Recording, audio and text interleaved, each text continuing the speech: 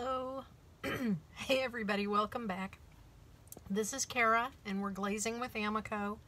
So my 2 coats of Ironstone PC-36 are now dry.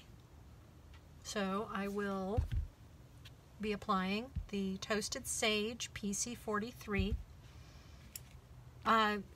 If you are joining me after seeing the first video, there's a little bit of sponge stuck to my mug.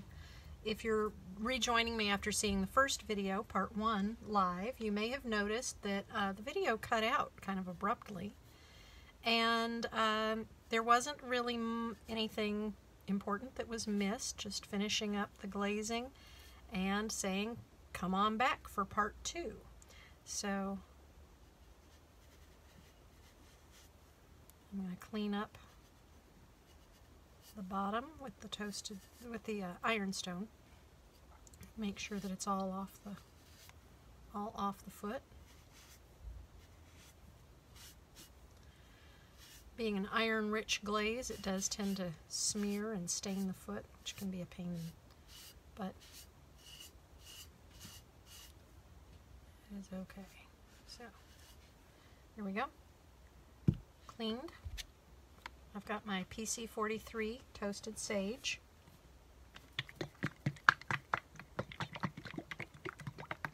Shake, shake, shake. Probably shaking the table as I do this. So I think I know why the video cut out at the end last time.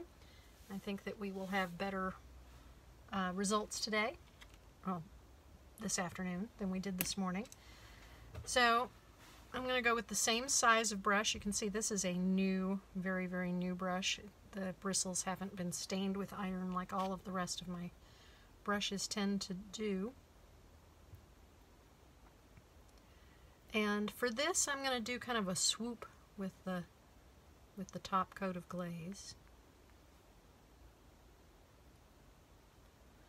I'm going to give it a little bit of space at the top. As I've said before, the question with food safety is that we don't test combined glaze combos. We just can't because of the number of variables. Do a little bit down the handle.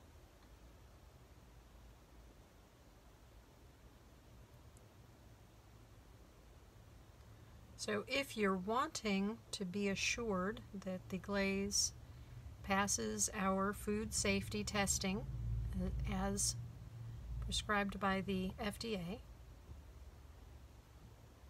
we suggest you use a single food safe glaze on the inside or food surfaces,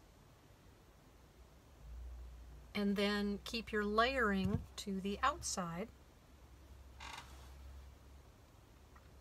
or where it won't be in contact with food or mouths.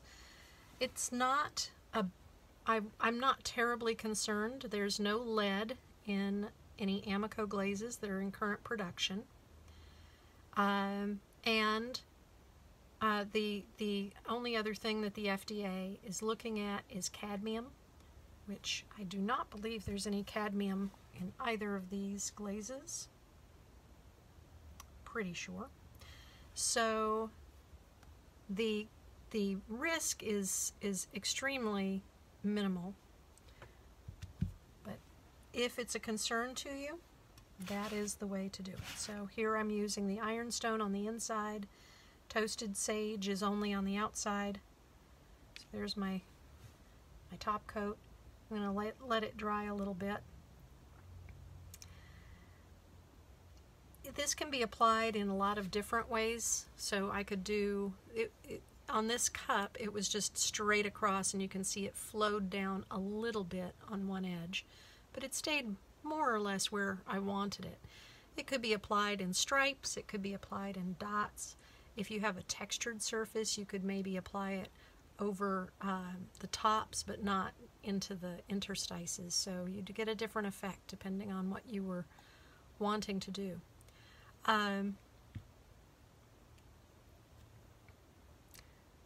as it's thicker, it'll have a different, it'll have a little bit larger spot happening.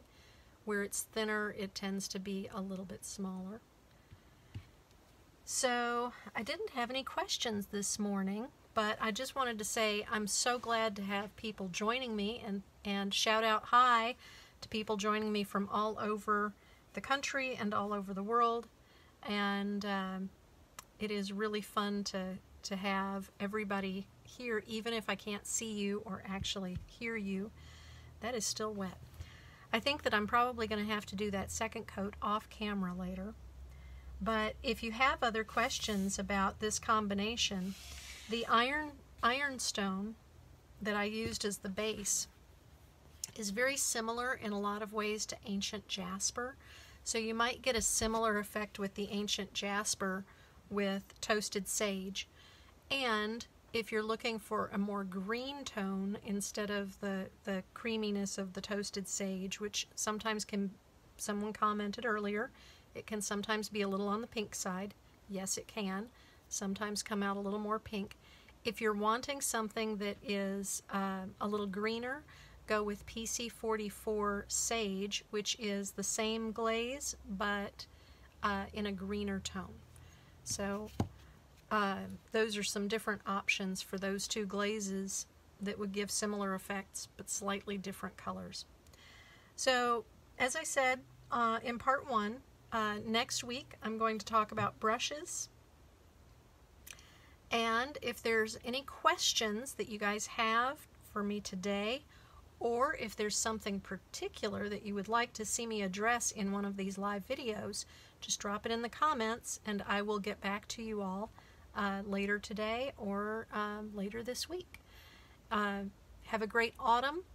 Look forward to hearing from you. Thanks. Bye.